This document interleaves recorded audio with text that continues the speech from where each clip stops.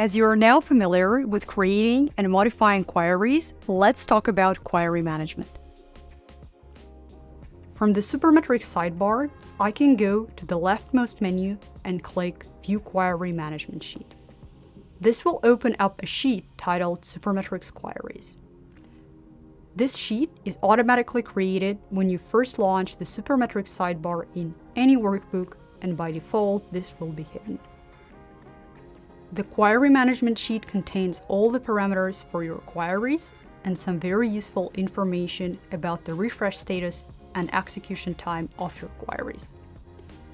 You can find some written details on the sheet on what you could potentially do here, and there are also clear instructions on what not to do. Deleting or editing the wrong rows or columns could potentially lead to all queries in the workbook breaking, so tread with caution. We've covered creating and modifying queries, but haven't touched on the topic of refreshing queries yet. Let's take a look at how you can refresh your queries. As you can see from the query management sheet, the last status of our queries is created successfully.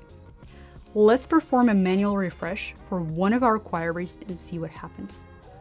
From the sidebar, let's pick out the topmost query and click the refresh button. After a few seconds, you can see that the last status in the query management sheet has changed to refresh successfully, and the updated and execution time columns have updated as well. Note that this information is also visible in the Supermetrics sidebar. Another option for manually refreshing queries is to go through the Supermetrics sidebar's leftmost menu and selecting Refresh All Queries.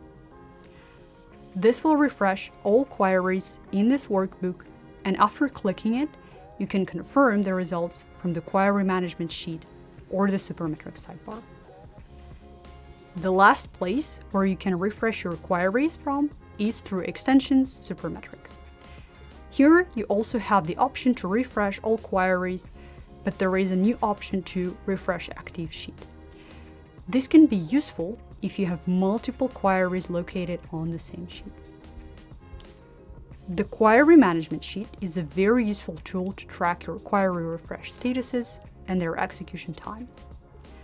If you're looking to optimize your queries, you could closely track the execution time while you change different parameters until you reach a performance that suits your needs.